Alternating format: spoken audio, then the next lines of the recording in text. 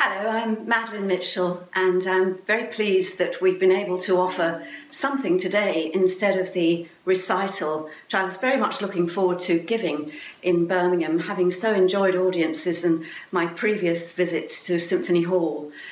So we're grateful to the Barber Institute for suggesting that we talk and play instead for you.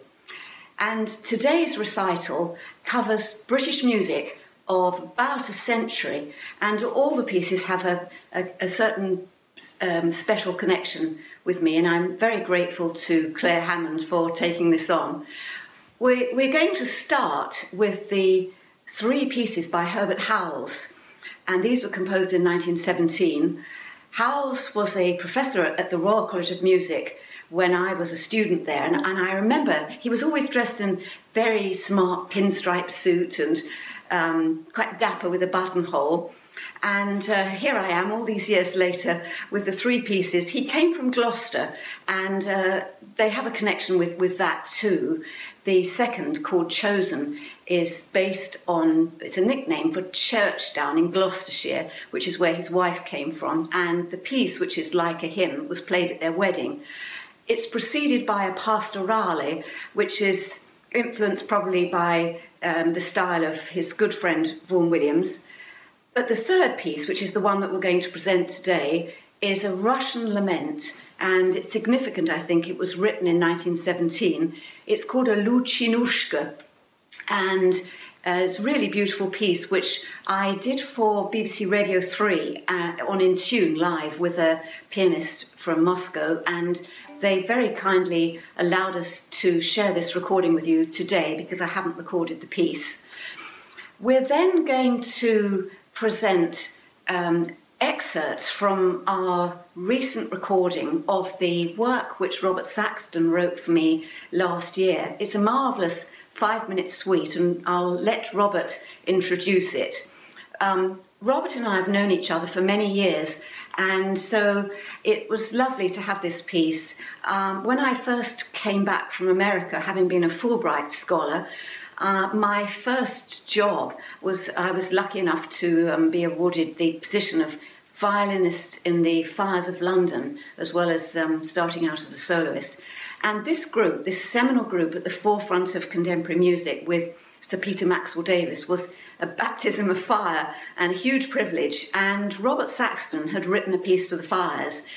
It wasn't until many years later, when we were both involved with the Bangor New Music Festival in North Wales, and I was performing the concerto which Guto Pugh wrote for me, and Robert's string and trumpet piece was being performed, and it was in the pub afterwards, the sort of way things happen, that Robert said he'd really like to write me a piece. So this substantial work arrived, and I premiered this at the Three Choirs Festival last summer with Clare Hammond, along with the Howells and the piece which is going to follow that, which is the wonderful violin sonata by Grace Williams. She too was at the Royal College of Music from 1926 to 1930. She studied with Vaughan Williams, who obviously thought highly of her because he recommended her for the Octavia, the prestigious travelling scholarship to Vienna in 1930, where she wrote this violin sonata. And then she came back to London and she taught in schools, and this piece, this violin sonata, hadn't been published till recently, and it's a rather nice story how I discovered it. I've performed a lot in Wales and done quite a lot for the BBC in Cardiff, and I was there to see my old friend Gwyn Williams, who was BBC producer, and his last job was the director of the Wales Music Information Centre, known as TCARES, at the Millennium Centre in Cardiff. And it was partly social and partly to look at music by Welsh composers. And he showed me this manuscript of the violin sonata by Grace Williams, and I thought it looked very interesting. On the title page, she had written in her own handwriting, second movement worth performing, first and third not good enough, which is a bit sad. And I looked at this and thought, well, I think it really is worth performing. And fortunately, we were able to present a performance of this at the first International Women's Work in Music Conference, again in Bangor. and it went down very well. And I thought, well, what else is there? It would be nice to record this, which set me on a quest to discover lots of other chamber music by Grace Williams, in manuscript form mainly, at the National Library of Wales. And with my London Chamber Ensemble and the support of the British Music Society and the Ralph Vaughan Williams Trust, I was able to put together a whole album for Naxos, all world premiere recordings of the chamber music by Grace Williams. We're just going to offer the second movement today, and this is a live performance which I gave with the pianist Konstantin Lapshin for Classic FM from the Parry Rooms at the Royal College of Music, rather aptly. It's a beautiful, haunting, slow movement based on a folk tune. I think it's heartfelt, and you can hear the rest of the violin sonata on the Naxos album. Thank you for listening.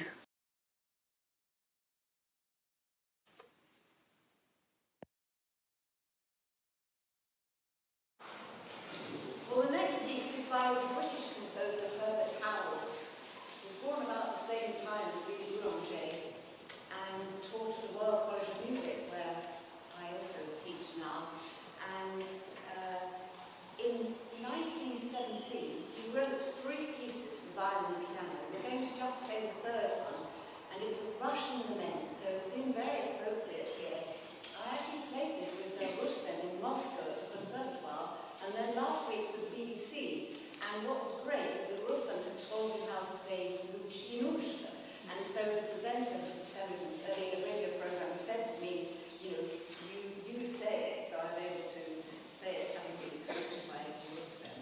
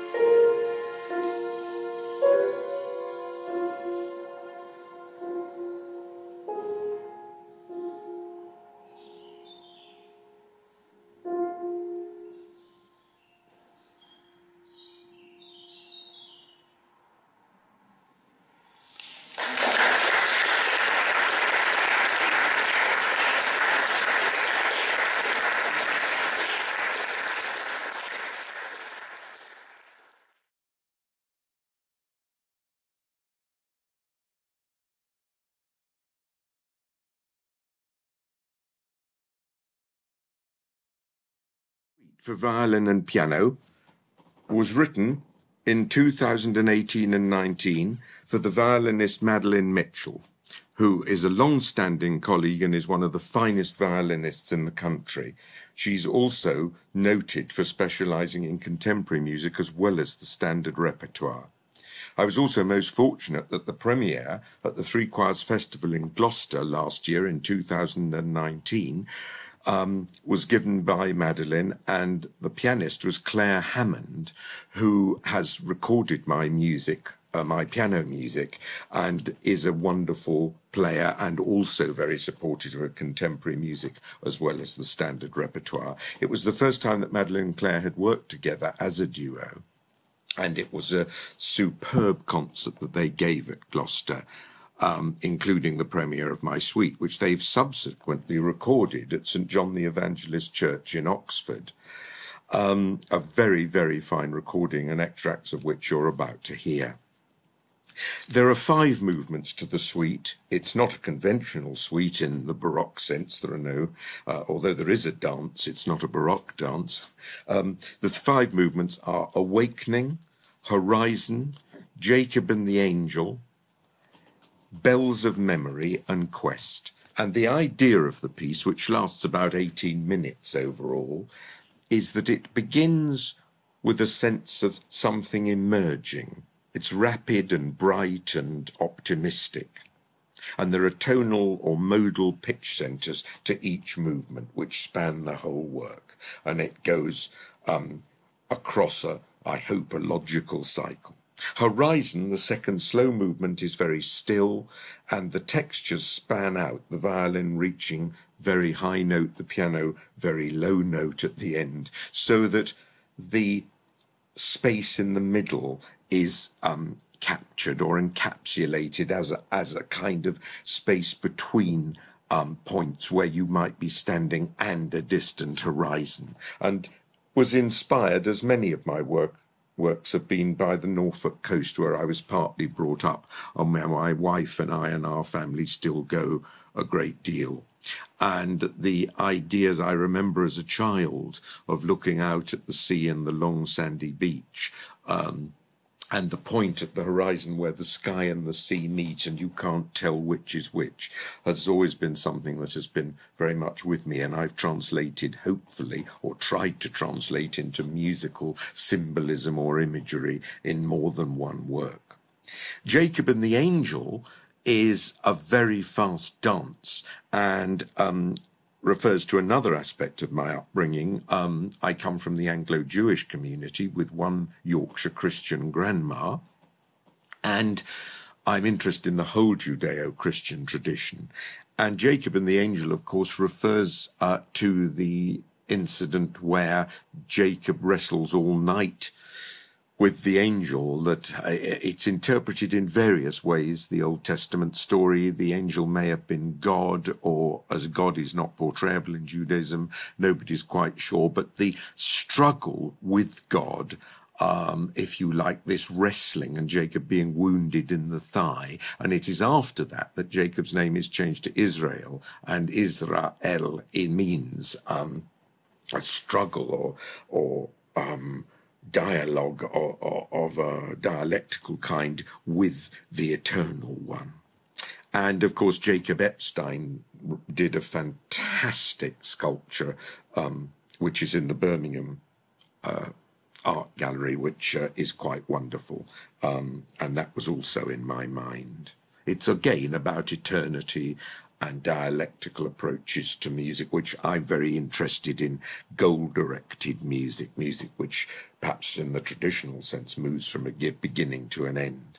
Then Bells of Memory is a slow movement where the violin and in a way laments, and the piano is bells. It was inspired partly by Holocaust Memorial Day, and the whole memories which I was brought up with of just after the war, with the whole experience of being in a situation post-Holocaust where one is very fortunate to have had a new life when some of my family and other members of the community didn't. And then Quest. Quest is the final movement, and again is quite a struggle. It goes from very low, dark music in the piano to a triumphant, triadic close, which is related to the first movement. The whole piece, as I've already said, makes one huge progression harmonically.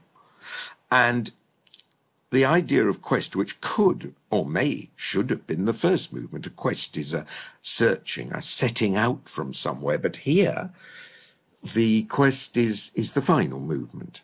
And that's because at the end, you're not closing, you're just ending, hopefully, hoping that the journey will not go round again, but go on to new life and create something new. Quest is also the title of a book by my maternal grandfather was Polish, and he was a mathematician. He actually worked for the civil service and was involved in the Ministry of Health at the time the NHS was set up. His cousin, Leopold Infeld, was a very distinguished physicist who worked with Albert Einstein at Princeton.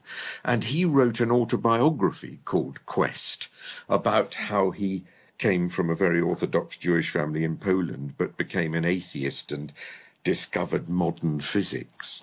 And so this suite is in many ways a biographical piece. It's also, apart from my violin concerto of a quarter of a century ago, the only time I've ever written for solo violin, which is my own instrument, although I was never a particularly good player. So this work for violin and piano is very close to me in an autobiographical sense. And I'm incredibly grateful to Madeleine Mitchell and Clare Hammond for the superb recording which they have achieved.